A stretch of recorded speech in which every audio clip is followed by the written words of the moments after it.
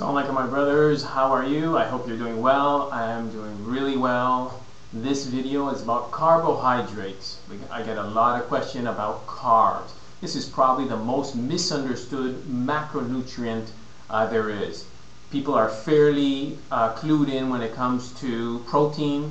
Protein is used by the body for your hair, muscle, tissue, nail, skin, everything. So basically everything comprises of protein. So you need protein to build everything. So protein is the building block for your muscles, for your body.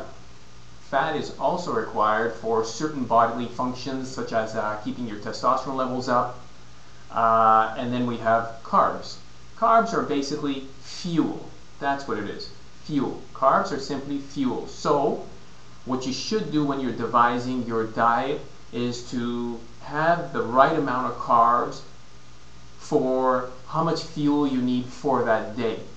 If you spend excessive amounts of energy, if you have a job where you got to run around all day long, you need to take in more carbs.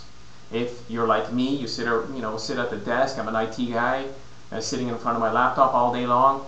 You don't need that many carbs. You have to minimize your carbs. Now, if you go online, you will notice there's going to be people advocating 40% of your daily intake should be carbs. 50% of your daily intake should be carbs. Some even say 60%, or that's a big amount. Now, if you look at my previous videos, my diet recommendations, you'll notice that my carbs are actually very low. I only take carbs in meal 1, and then if I'm weight training, in my post-workout meal. That's it. That's my only carbs. And when it comes to carbs, let me simplify a little bit further. There's the starchy carbs and the fibrous carbs. Fibrous carbs are all the vegetables. Starchy carbs are the heavier carbs, which are your grains, your pasta, flour, breads, potatoes, stuff like that. So when I say you need to minimize, I'm talking about minimizing your starchy carbs, not your fibrous carbs. Fibrous carbs, you can eat them all day long, not a problem. So why is there such a discrepancy between what people are recommending, the amount of starchy carbs you should eat? Well, first and foremost, you should look at the person who's giving you the advice. What kind of body type does he have? Now, this goes back to my other video where it says selecting a diet according to your body types. If you notice the people that are giving advice saying that carbs are really good and that you should have a high amount of carbs, half your carbs for your daily caloric intake should come from carbs, you'll notice that they have an ectomorphic body type. They're skinny, they're thinner. Their concern is putting on muscle. Their concern is they want fuel. For an ectomorph, yeah, carbs are his best friends. He should have carbs in all 5 of his meals. I agree with that 100%, because their body is very efficient. Their metabolisms are really, really quick. They're burning through everything. So they want more fuel. They want more energy so they can work out more. Yes, I agree. Now, for an endomorph, I'm an endomorph. So if you're an endomorph, you're the type of person who has a problem keeping the weight off. If you've been chubby or fat all your life, chances are you're an endomorph. So if you're an endomorph, be careful. Do not follow the advice of people saying that you should take 40% of your total caloric intake from carbs, because you're just going to gain weight. Your body is not as efficient. Your metabolism is a little slower. So you have to minimize your carbs. Be careful with your carbs, your starchy carbs. You have to bring them down.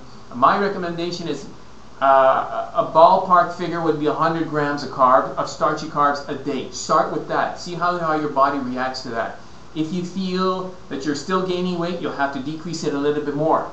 Then you might want to do a high carb day and a low carb day. So maybe 100 grams on one day, preferably the days you weight train, and maybe 50 grams on the days you don't work out. So you have a high carb day, low carb day. Now what you're doing is you're carb cycling. This is very effective, especially for endomorphs, body types like mine.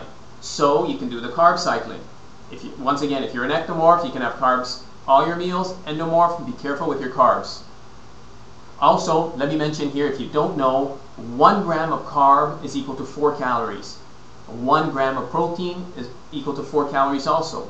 1 gram of fat is equal to 9 calories. So this is one of the reasons I restrict the fat in my diet, or a lot of people do anyway. They restrict the fat because it's just much more caloric than the other two macronutrients. So you definitely don't want a high fat diet because your calorie count will go too high. Protein is used by the body. Protein isn't broken down the same way carbs are broken down. The body has a hard time breaking down protein. So a high protein diet means your body has to work more. The metabolism has to work much harder breaking down a protein than it does to break down a carb. So a high protein diet burns more calories when you're consuming protein, or a greater percentage of protein. High carb diet, carbs are broken down quicker. Carbs are the preferred fuel source for the body. This is what it wants, actually. It's the preferred macronutrient. This is what it uses for fuel. So if you have a high carb diet, it breaks down carbs quicker than breaking down the protein. So the metabolism doesn't work as hard, and you end up gaining weight if you're not burning it off, because it gets stored in your storage tank, in your glycogen levels. Your glycogen levels increase. So endomorphs, be careful. Don't have too many carbs. Restrict your carbs. And if you are going to have carbs, have them in meal 1 and post-workout. That's the best time you can have your carbs, and do carb cycling. I hope this clarifies a little bit more why you see such a different variation between the recommendations of specifically carbs. It's because of the body type. So you look at the body type and you'll figure it out. Okay? I hope this was informative. Thanks. Give me some feedback. Let me know. Maybe I just made you more confused. I hope not. I hope I clarified it a little bit. Yeah, they're still there. I need to check from time to time to make sure the guns are still there. All right? Thanks for watching.